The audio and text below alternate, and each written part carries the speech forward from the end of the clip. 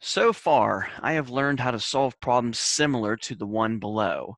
I have a right triangle, I have an angle, I have one of my three sides of my triangle, and I'm trying to find one of the missing sides.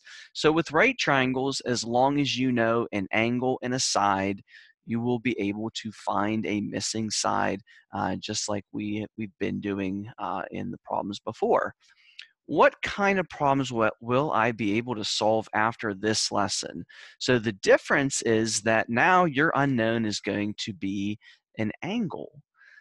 So now the big question is, if I have a right triangle and I know what two of my three sides are, how exactly can I find this angle? So with right triangles, as long as you know two sides, you will be able to find a missing angle. Now, in order to be able to understand how this works, we need to do a quick little review of how functions work and how inverse functions work. So let's say that I have a domain and range here. So let me draw some circles. So that's going to be my domain. And let me just copy this thing. And that's going to be my range. And let's label these. So this will be my set of inputs, or my set of my domain values, or my independent variable over here. And these are going to be my outputs, or the values that are going to be part of my range. And let's just work with a very nice, easy function. If I have f of x is equal to x plus 1, so let's plug in some different numbers here. Let's say I run 5 through this function. So f of 5 would be 5 plus 1. So 5 is going to get mapped to the number 6. 11. If I do f of 11, that's 11 plus 1. That's going to be 12, and we'll do one more here. If I do f of negative 4 plus 1 would be negative 3. So now my next question is, well, how do I go back? What do I do to the 6 to send that back to this input of 5? How do I go from 12 to 11? How do I go from negative 3 to negative 4? And the answer involves using your inverse function. So what is the inverse function of the function f of x equals x plus 1? Well, I'd have to take my value and subtract 1 to go back to what I started with. So my inverse function, f inverse of x, would just be x minus 1. And notice that works with all these values. 6 minus 1 would give me 5. 12 minus 1 would give me 11. Negative 3 minus 1 would give me negative 4. Now, let's bring this up to speed, and let's use this idea with our sine and cosine functions. So let's clear this out. Okay, and now I am just going to let my function, and actually here we'll write it in black, my function f of x is just going to be equal to the sine of x. All right, so can we think of some values that would work here where, I plug in a certain number and then I do the sine of that number and I know exactly what the output is. And you could, of course, use a calculator to get a bunch of values, but let's review our special right triangles and use that idea. So let me draw a right triangle here for you. So I'll draw a segment there, and I'll draw one there. And actually, let's draw two different right triangles here. And these are not going to be drawn to scale, but they will be good enough to suit our purposes here. And there's my second right triangle. And what I'm going to do is I'm going to label both of these. So I'm drawing right triangles, and there's my right angles. Let's label those. Those are 90 degrees. And this triangle over here is going to be a 45, 45, 90. And this triangle here is going to be a 30, 60, 90. Now, let's figure out what numbers would work here. And if you remember from your special right triangles, you'll know that for every one unit that I have that's across from my angle that's 45 degrees, my hypotenuse is just going to be root 2 times that value. with my 30, 60, 90. For every 1 unit that I have across from my 30, I'm going to double that number, and that's what I'm going to have across from my 90, or from my hypotenuse here. And across from my 60 is always going to be the square root of 3. And now that I have these special right triangles drawn, I can easily find, for example, what the sine of 30 is.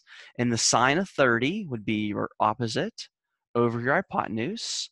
So the sine of 30 should be 1/2. And you can, of course, verify that in your calculator. Just type in sine of 30, and it'll probably give you the decimal form with the 0.5, which is 1/2.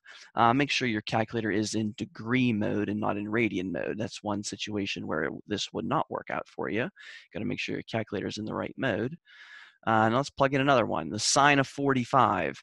So with respect to my 45 here, I'm going to do opposite over hypotenuse. So this would be 1 over the square root of 2. And I don't like having that radical in the denominator, so let's rationalize this real quick.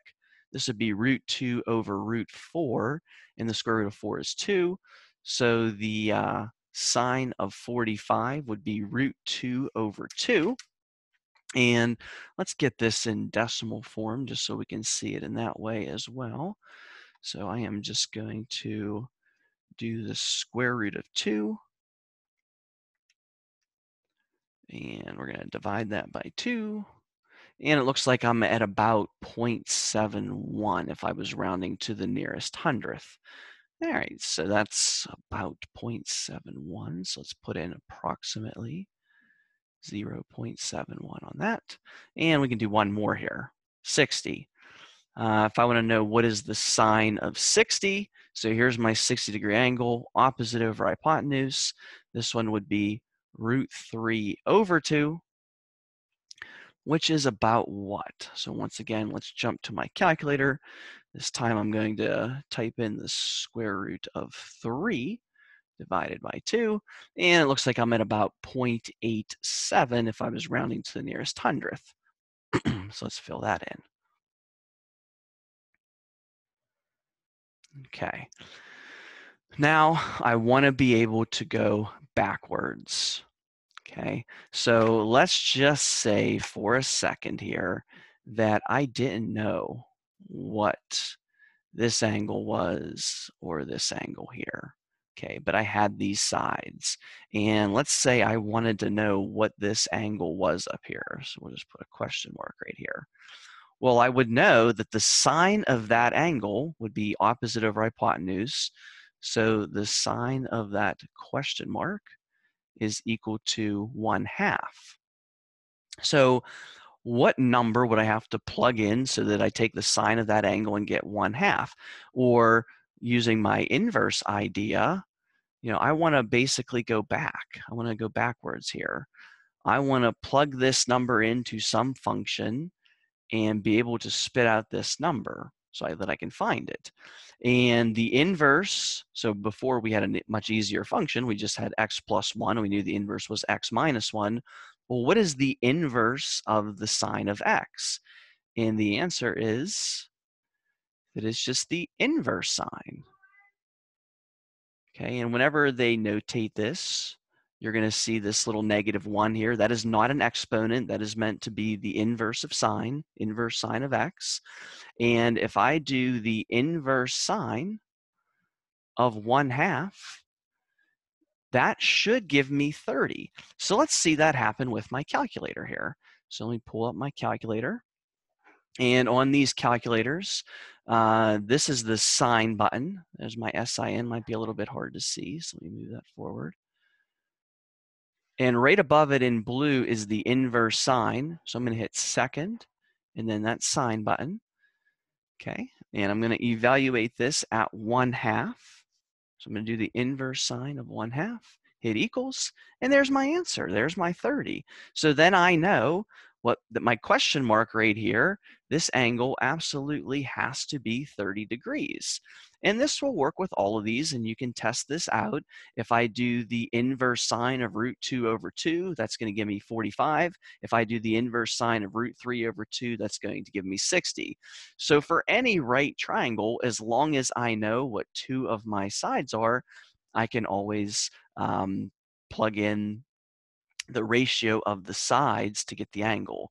So in my original function, I had angle values over here.